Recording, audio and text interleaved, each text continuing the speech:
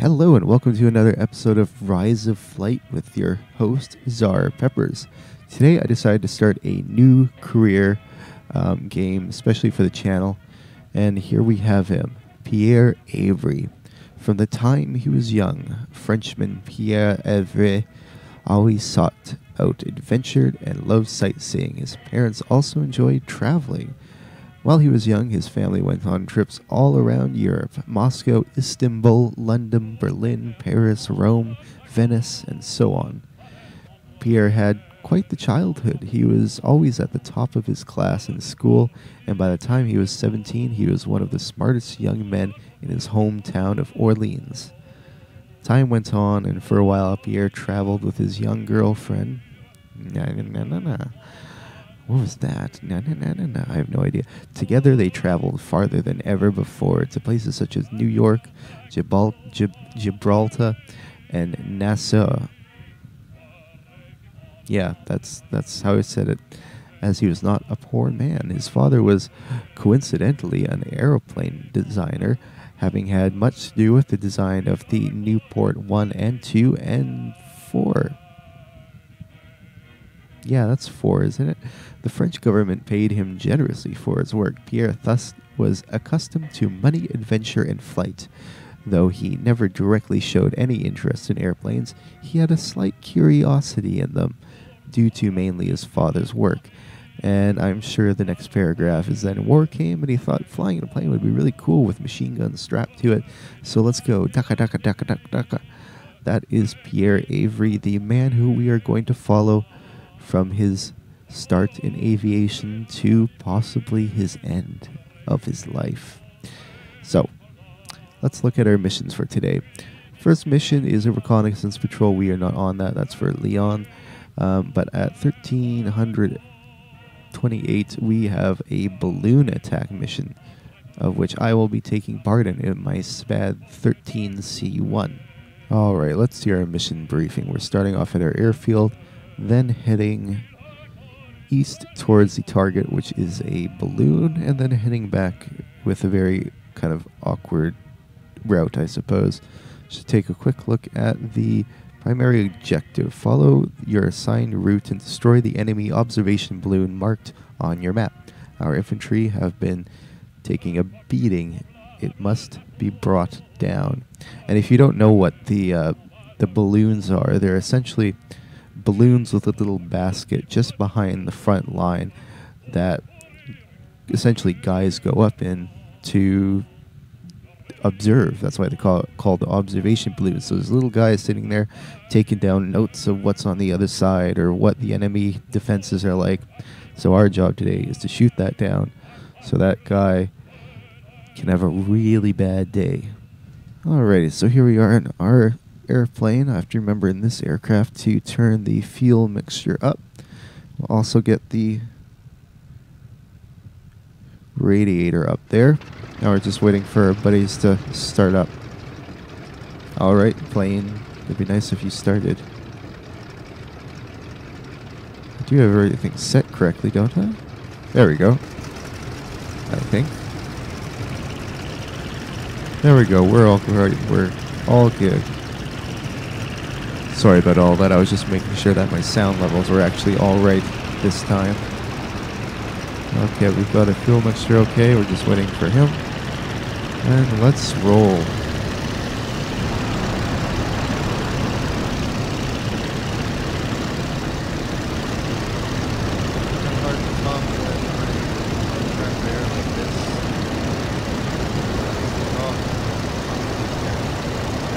There we go. We're in the air. The problem is, when I'm using the track, I have to take my head away from the mic, and this is a very localized microphone made for only catching what's right in front of it. So, I apologize if throughout some of this you won't be able to hear me, but at least you'll be able to hear me a lot better generally than in the last episode of this. And in the Silent Hunter videos, which I haven't uploaded, well, I'm currently uploading it right now. Okay, it looks like we're not having any problems catching up with our friends. Nice day out. Nice plane. Alright, let's slow her down a bit. Actually, I'll gain some altitude. Gonna form up on the right of this guy.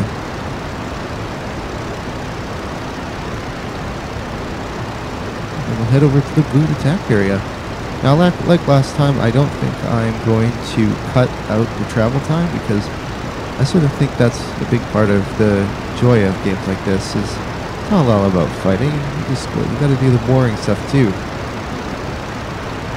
Unless I just can't think of anything to talk about while I'm doing this. You know, I was doing some reading today about the arrestor gear that they used on these aircraft so the machine guns would shoot in between the propellers. I'm still not entirely have my head wrapped around how it works exactly, but it is very interesting. Well, at least the Germans said that. I think the Allies just put armored plates on the back of their propellers, so if the bullet hit, they would just get deflected. I'm sure they figured out the arresting gear later in the war, but I think originally that's what they used. Just wanted to make sure there's no one below me. Alright, let's open my radio area out full. I have a temp gauge.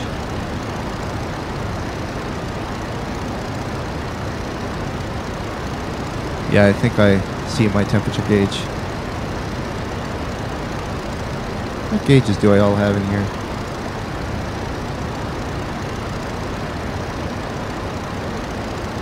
I think the second one to the right is my temperature gauge. So my temperature looks alright right now. I went with this plane instead because trying to aim with the Albatross is kind of tricky because you got to position yourself so you're actually looking through the gun sight. Now on this flight I went with the quote balloon machine guns instead. I have no idea what the difference is, but I figured because I'm going after a balloon it might be a good idea, but that might have nothing to do with why they're called that. At least I'm actually keeping up with my teammates, unlike, I guess I should be looking behind me every now and then, unlike in the Albatross. Oh, looks like we're turning.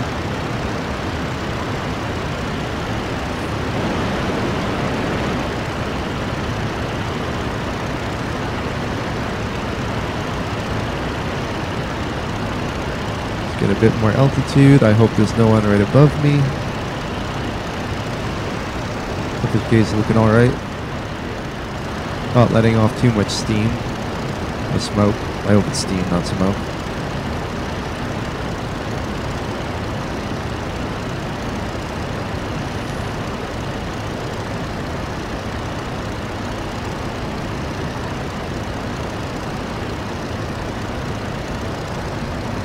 Track IR really makes these games so much better. I think Track IR is a must-have for these flight sim games, or many games, like Elite Dangerous and Star Citizen.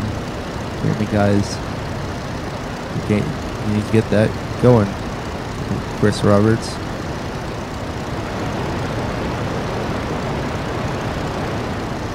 So I got a ways to go to the front, so I think I may contradict what I said earlier and just cut this part out. See you then. One question I have for people is, for the radiator, why is it controllable? Why wouldn't you just always have your radiator at 100%? Is there a reason why you do want to lower it to 80 or 50%? Some interesting reason? Like, I always think of it more as an on-off switch, or more just something that automatically turns on when you start the plane.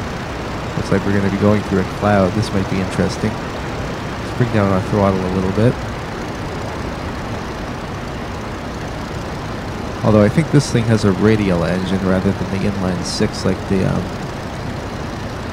Albatross, which should be air-cooled. I could be completely wrong though. It may have an inline engine. It's tricky going through clouds in this game because you can't see anything and you don't really have the right gauges to deal with that. Like a pitch gauge and a horizontal indicator gauge, although it doesn't seem like these clouds are too bad.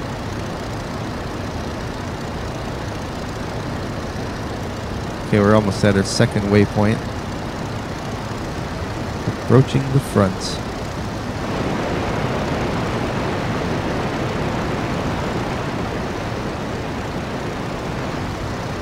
Don't see anyone. Oh shit, I don't see our guy. Okay, there they are. Whew. Had me worried there.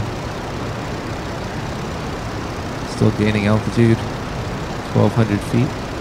Or meters. When it comes, I know I'm in a country that uses the metric system, but when it comes to aircraft, I am far more used to working in feet than meters. I have no idea what 1,200 meters is in feet. I guess when it comes to Imperial, there's only one thing that I prefer using it for. You know, I do have to say, this SPAD climbs pretty well. Like, I'm a pretty good pitch, and I'm not really losing that much speed. Didn't expect this kind of climbing from a World War I aircraft. No one behind me.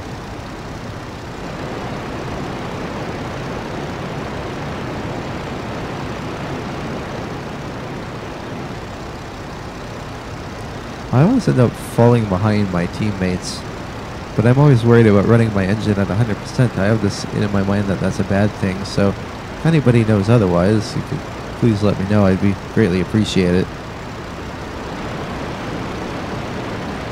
Because I always end up behind them. Might be because I'm taking too much fuel. Not sure. But we are gradually approaching the front. We're almost at our third waypoint. And after that, making our attack run.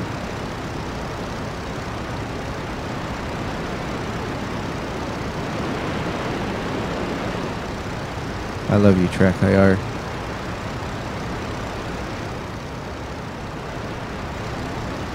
Catching up now. Temperature looks alright.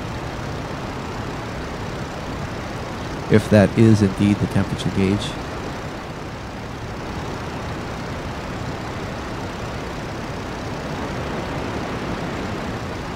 Man, we're pretty high. She's so high, high above me. She's so lovely. I'll stop now. I think we're a little bit high for attacking a balloon, though. I think we'd be better off going a bit lower, because they aren't this high. And trying to attack those things on a dive can be a bit tricky, I've found.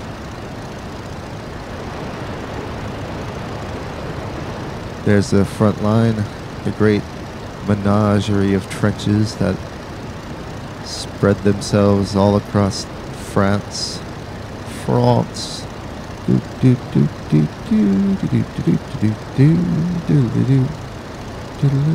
not going to do that. That's all you guys need is me sort of going doodle-doo to the French anthem for 2 minutes. Lost 3 subscribers. 4 subscribers. There goes 5, 6, 7. Oh, what are you doing? Oh no, they're at the waypoint. That's why they're turning. I thought they might be scrambling for something.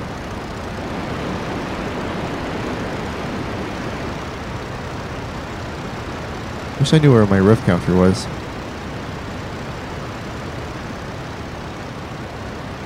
Or a tachometer, if you want to use the technical term.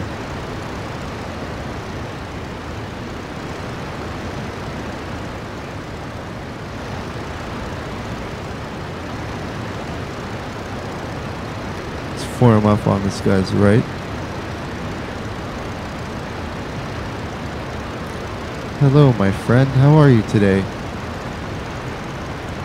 I'm going too fast.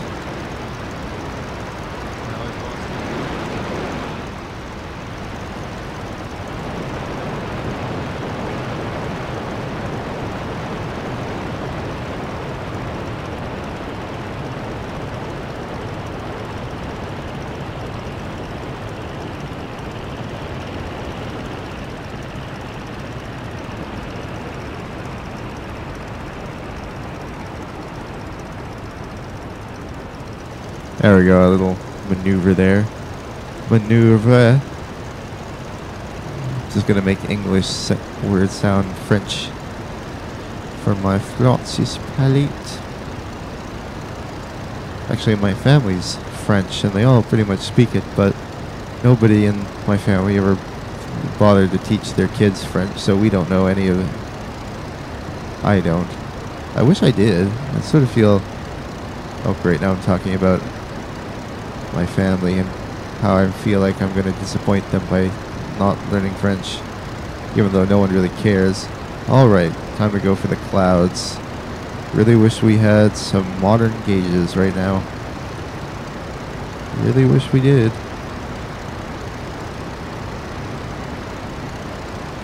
Gonna come out of this cloud and find I'm pointing directly towards the ground. Okay, good. Alright, I should start looking for this balloon.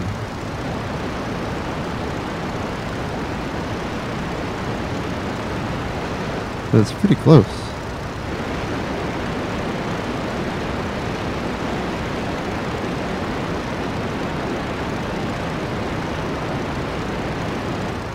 Here comes the AA.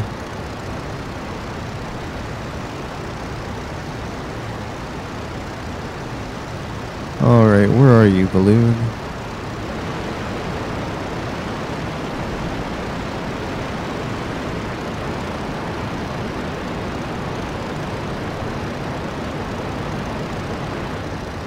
I think I see it up ahead.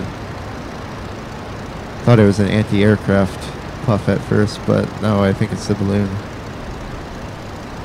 Engine temperature's alright. No one about to shoot me up.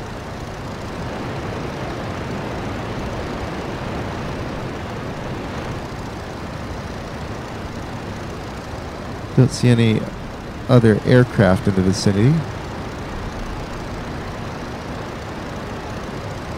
Don't know where my teammates went, but I'm...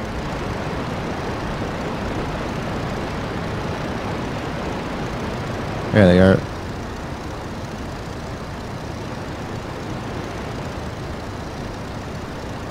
You know what? I'm just going to go for the balloon. That is the mission. I'll just assume they're watching my back.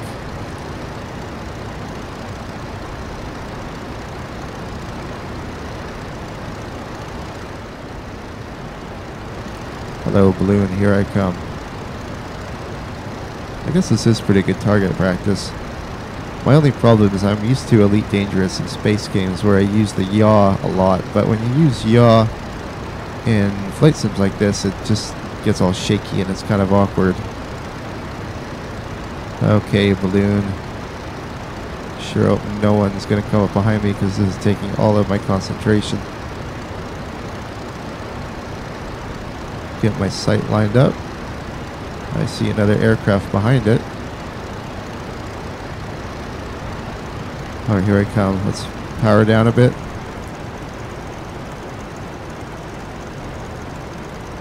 Get ourselves all nice and lined up. Small control, small actions, small adjustments. That's the key to these simulators. You can't just go whacking things around. It's about finesse. It's all about finesse. Okay. Let's start opening fire. Throttle down so I don't wreck my engine.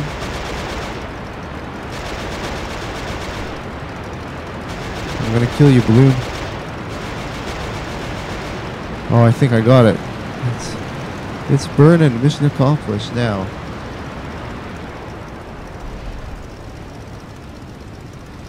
Try and find my teammates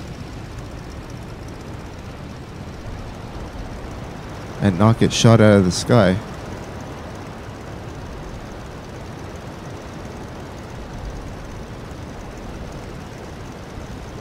Of course, they've all effed off like they always do. I believe those are German. And I also believe they're coming for me.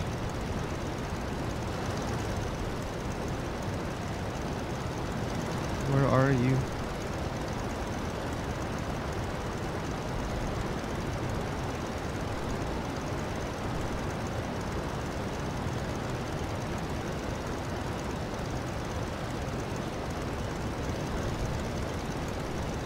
Those might be my mates. Well,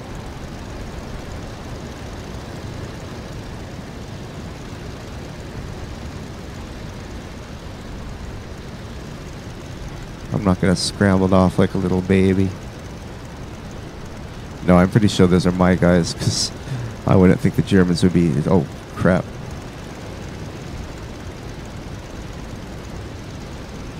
I think I've got company.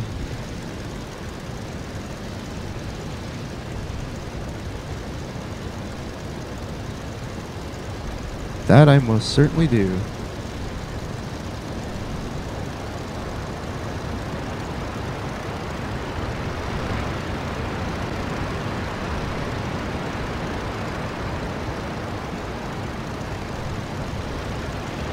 That ain't good.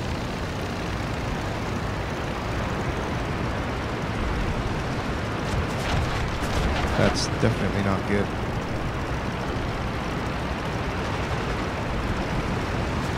It's ever hard to get off these guys.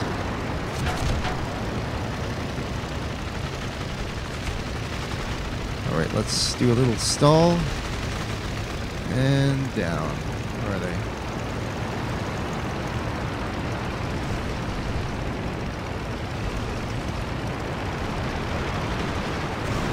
Oh no.